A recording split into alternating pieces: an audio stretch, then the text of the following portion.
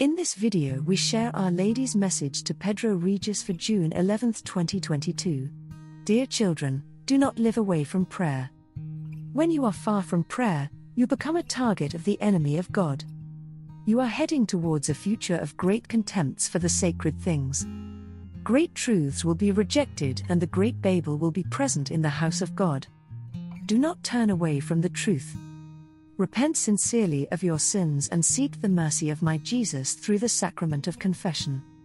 When you feel weak, seek forces in the Eucharist and the victory of God will happen for you. I know each one of you by name and I will pray to my Jesus for you. Courage. It is in this life and not in another that you must testify that you belong to my Son Jesus. Onward in defense of the truth.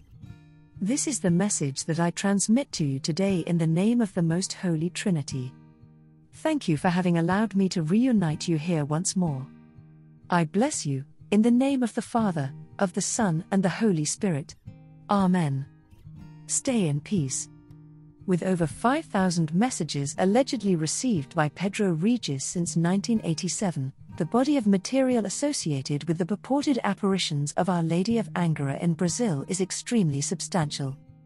At first glance, the messages may appear repetitive in terms of their consistent emphasis on certain central themes: the necessity to devote one's life wholly to God, faithfulness to the true magisterium of the Church, the importance of prayer, the Scriptures and the Eucharist.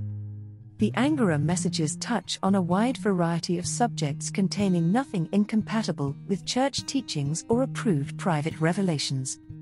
The position of the Church towards the Angara apparitions is understandably one of caution. A commission has been established for the purposes of evaluation. It should be said that the current Archbishop of Feira de Santana is broadly supportive. Thank you for supporting my channel. May God bless you and keep you. Our Lady, Queen of Peace, pray for us.